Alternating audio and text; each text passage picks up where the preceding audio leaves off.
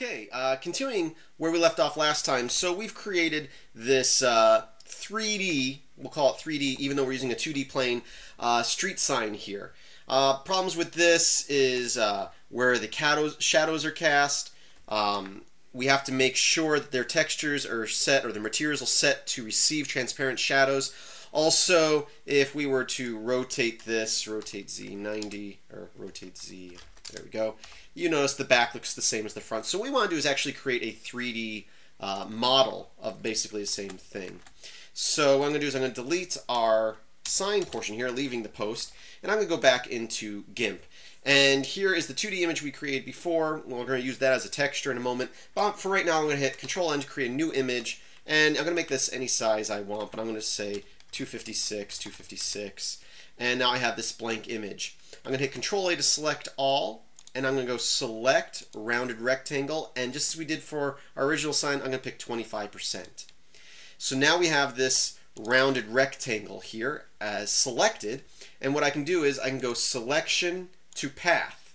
And if you go to your Path tabs over here, you can see it's create a path. I can right click that and go to Export. And I can save this. I'm going to save this under temp my sign.svg.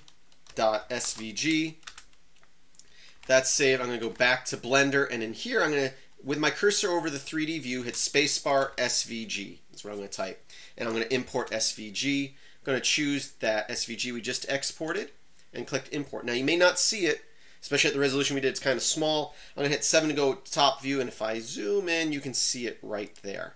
First thing we're going to do, you notice it's off center. I'm going to hit Control Shift Alt C. I know that's a lot, but it's Control Shift Alt C, and I'm going to center the geometry to origin. Now I can scale it up a bit.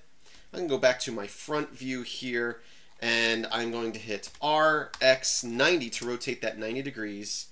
And I'm going to scale it till it looks about the right size. And then I'm also going to hit RY to rotate it on the Y-axis and hit 45 and hit enter. And we've rotated it 45 degrees. At this point, I can line it up right about here. Go into side view, make sure it's in front of the post there. And then we're also going to go with that object selected, this into the Paths tab here. I'm going to set it to 2D, and we're going to extrude it just a little bit. In fact, 0.001 might be enough. Let's go ahead and hit F12 here, and there you can see we now have a 3D sign. And if I go into like a textured mode here, you can see it actually has depth, unlike the other image. And now we can apply textures to the front and back. And I'll do that real quick. I'm just going to go back into GIMP here. And what I'm going to do is I'm going to choose the image that we originally created. And just to make it easier, I'm going to fill in the background with yellow as well. So I'm just going to choose our fill bucket, and I am going to fill in this. Why is that not working? Oh, I had some stuff selected.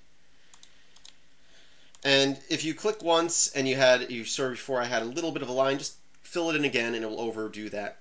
So now we have this. I can export this image. So I'm going to go File, Export as, and I'm going to put it in my temp folder. I'll just overwrite my last image of sign1.png. Export and replace the previous one. Export it. Now we'll go back to Blender. And what I can do is I can now convert this from a curve to a mesh. So with it selected, I'm going to go Object, Convert to Mesh from Curve. And I am going to then tab into Edit Mode. A to select all. You might have to hit twice if you already have stuff selected. And I am going to go U for Unwrap. And for this, there's different ways to unwrap. I'm going to do, I think, for this, From View. And if I pull open a new window here, I'm going to go into our UV editor, and I am going to choose a new image by choosing this folder here, and I'm going to choose our sign image. And here you can see we have our vertices, and I can scale this up and align it properly.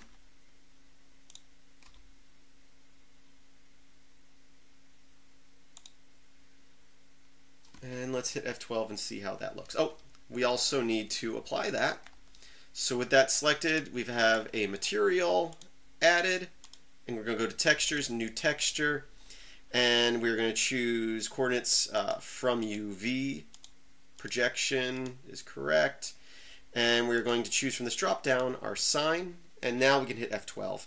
And there's our sign. Now at this point, if I was to, let's go ahead and parent this to the pole again.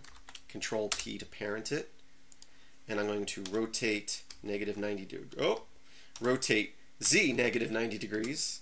I can hit F12. You notice the back of the sign is still the same, but now that it's a 3D object, we can apply a different texture to the back, where before we couldn't. And that is pretty much it. Again, this is just me playing around, you know, practicing. I think that our texture could be a little more centered properly.